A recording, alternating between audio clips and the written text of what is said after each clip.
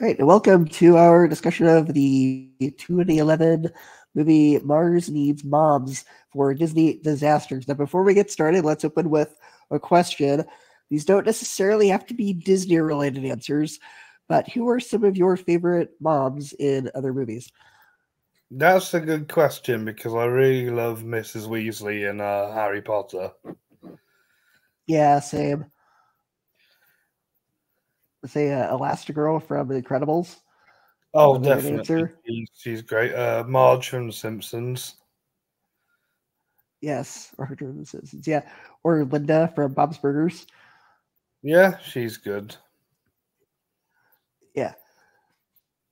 Unfortunately, yeah. So that's kind of what this movie is about. It's about the concept of why Mars needs moms. Now, this movie did so poorly at the box office and panned so critically, it ended up bankrupting Image Movers Digital.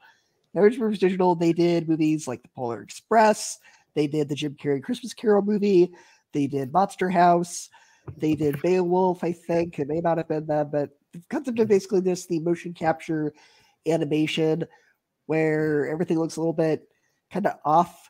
Even Chip and Dale Rescue Rangers kind of made fun of that, where they go to Yeah, the uncanny I like valley and we're making fun of that. Yeah. So, do you think this movie would have worked better had it been live action? It might have done, yeah. Maybe the human characters. The Yeah. Martians Well, would still need the it to be Martians. CGI, of course. Yeah, the Martians look ugly either way, but I guess they kind of are supposed to. But I think Monster House. The difference between like Monster House and this was Monster House worked and would have worked as live action or animated because it actually had a good story and characters to back it up. It could have Yeah. worked in either format.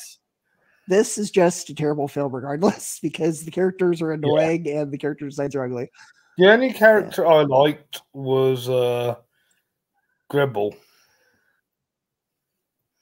See, I don't even like him. I think he's annoying too. So I don't know. There was just something about him. I feel like, and I like the whole stuff about him talking about like the Reagan secret mission. I was like, why isn't this the movie? right, that would have been a lot. Well, that was actually kind of a joke. He had kind of gone crazy for being stuck on Mars for a while. Now the question is, one, how was he getting like food and everything if he was living in the dumpster for all those years? That is a good point. He was trying to hide from the Martian cops. And why do the Martians need helmets on their own planet? I guess the air is toxic in Mars. I don't know, but for their own planet though, like I don't know, it doesn't really make a lot of sense to me. This movie has a lot of issues. This is based on a book. Yeah, I know, but I didn't read the book. I'm just reading it as the movie, and the movie was terrible. It did so poorly that it actually bankrupted Image Movers Digital. Let's see how much it made. Let's see, the budget was 150 million budget, and it only made 39.2 million. Did you? I remember this being advertised, but I don't remember this being in cinema. Yeah, it was definitely in theaters. I remember that.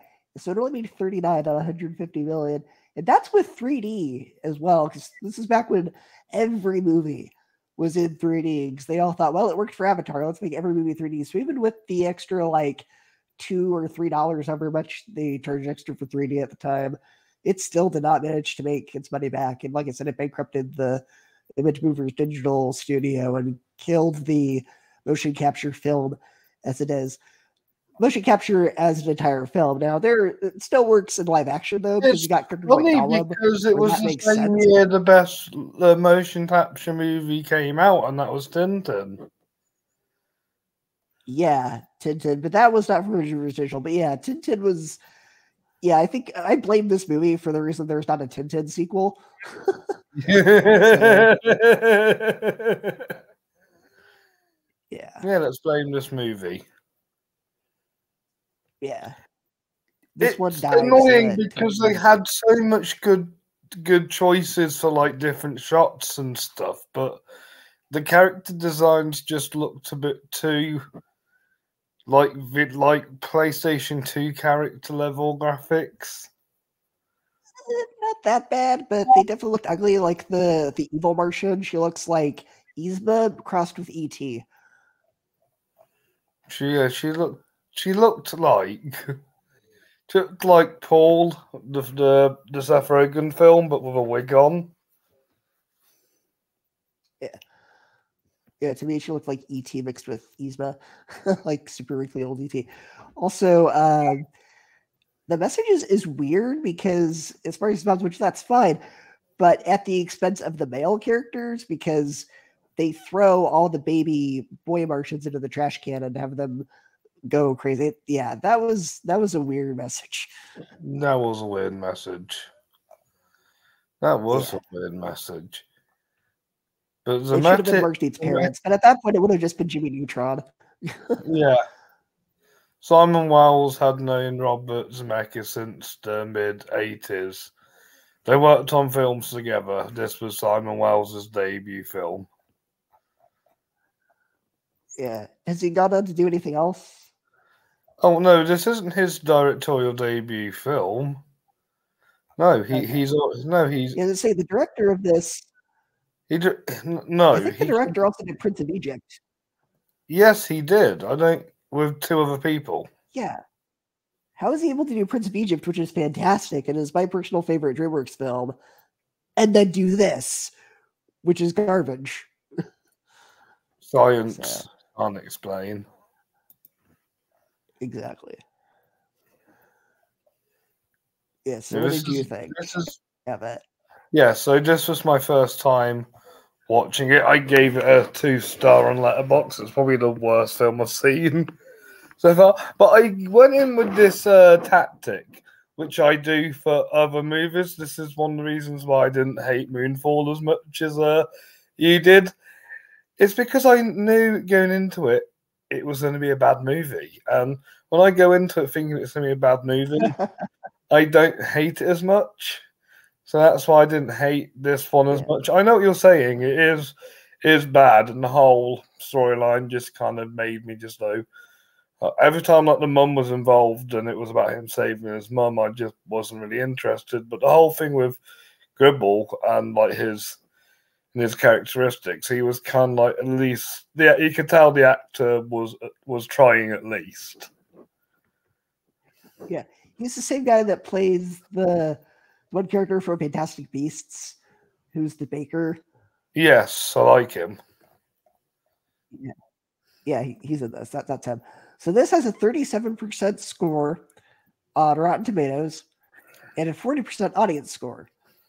So both are flops either way. Yeah, it's only slightly higher, but yeah, 37%. Yikes. And it's only 5.3 on IMDb. Out of 10. Yeah. Yeah. That's 53% then. Yeah. Yeah. What's the average Letterboxd score for it? Let's have a look. Yes. I was just reading somewhere that, the girl alien who knows English? I was just reading up Brie Larson auditioned to be her. Yeah, Brie Larson auditioned to be her. So either way, she would have been annoying then.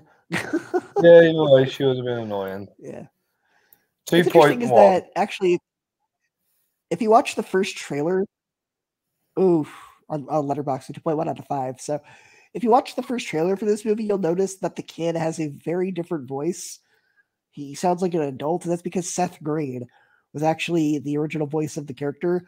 But there was so much negative feedback to the trailer of how he didn't sound right that they ended up replacing the kid or the voice of the kid with somebody who actually was a kid who, oddly enough, is also named Seth. But if you watch the credits, you can see Seth Green in the motion capture suit, doing his thing with that. So they made the entire movie with Seth Green and then just had the other kid overdub, which I think was a better choice because Seth Green was like 40. So he does not sound like a kid. No, he doesn't. But I like Seth Green anyway. Yeah. That's kind of an odd case of the motion capture and the voice were completely different. Yeah, you can picture that probably happens. That's probably has happened with the Polar Express as well. No, I think that everybody in the Polar Express did the same voice that was the mocap for it. Right, it just I know Tom Hanks. Granted, Tom Hanks is like 90% of the characters in that movie, but yeah. Yeah.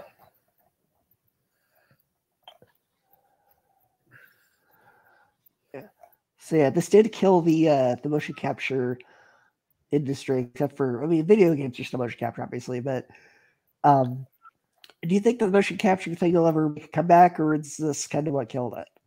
I don't know. I wouldn't rule it out. It might make a resurgence one day. But this probably explains why. Yeah. Hopefully we get a Tintin sequel.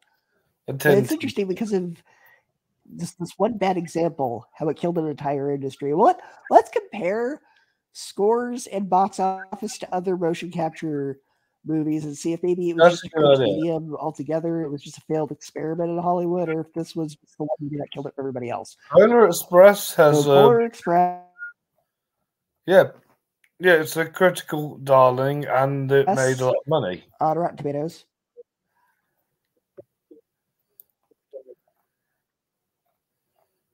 What did? Polar Express was quite. I'm looking. Yeah. Up all the scores. What on Letterboxd? Oh, Rotten Tomatoes. Polar Express.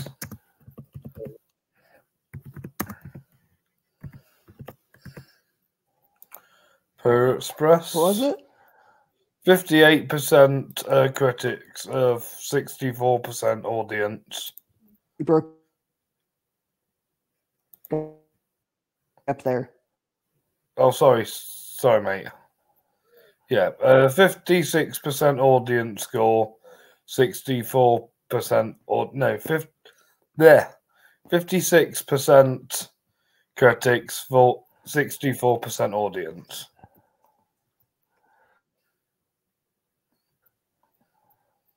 Yeah, that's what Polar Express got. And it made a budget of...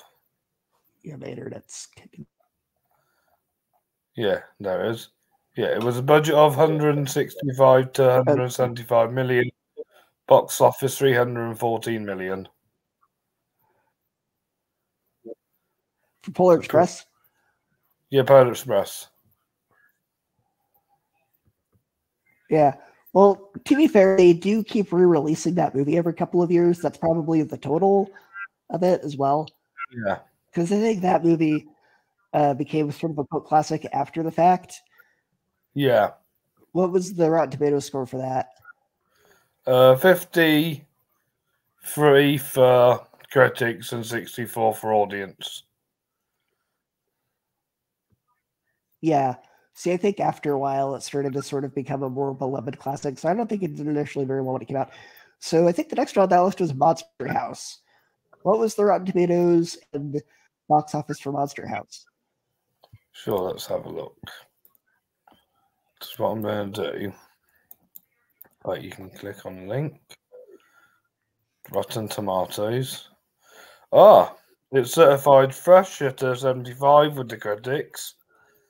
And with the audience, 1 second, 64 again for audience. So 64 for Monster House? Yeah, audience. 75% for critics. For audience, what was the critic score? 75%. For Monster House? Yeah. Dang. That's a good movie, though. Like, what was the budget and the gross for it? 75 million budget and there's 40 million box office.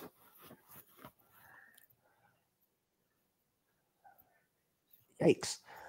Yes, I guess people just don't like motion capture films then. So No, I think I got bored of them after they were They've always doing just had it. sort of a trouble. Yeah, I think I got bored of it after a while. Sorry. Yeah. I mean, they kind of tried to resurge it with Cats, but we're not going to talk about that. No.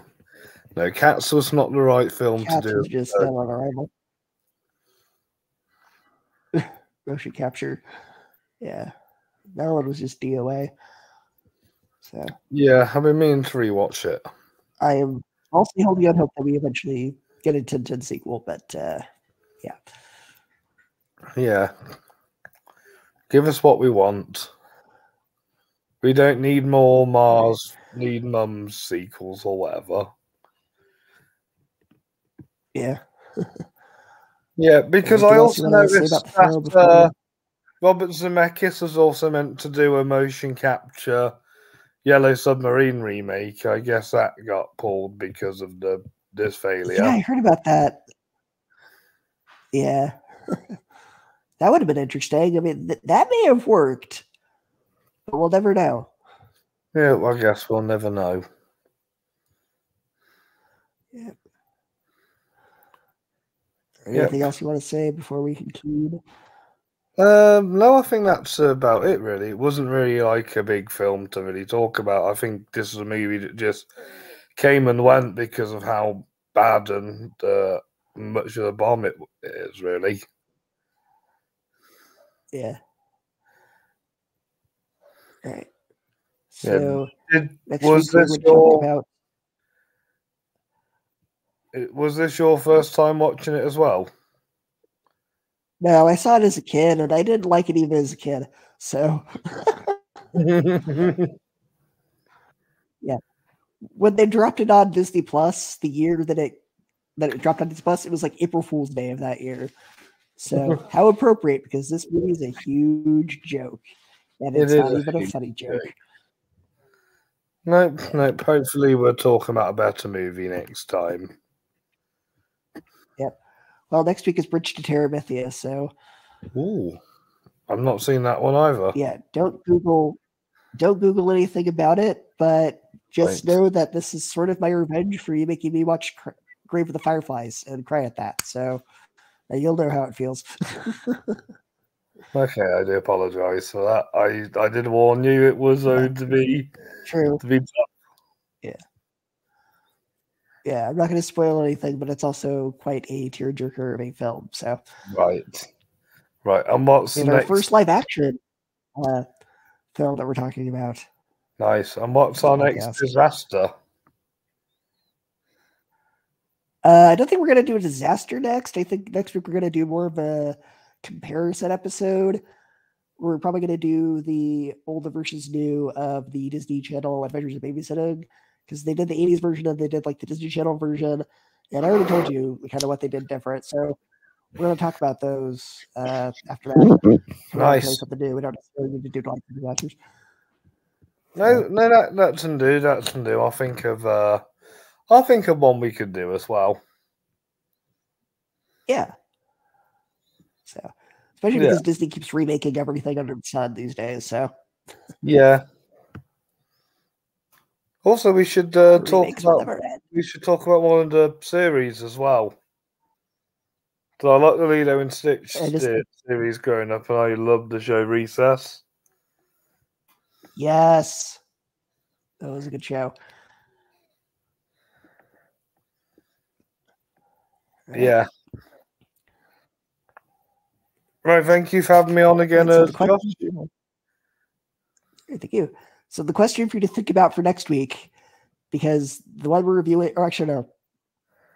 Yeah, so the one for next week is what was the first film to make you cry? Don't say it now. Say it next week when we do Bridge to Everything. Give the audience a little something to think about. All right. Okay. And with that, we'll end it. So thank you for coming on the show again, and we'll see you next week for Bridge to Everything. Yes, Bridge to Everything. I can't wait to check it out. Okay. Bye, guys.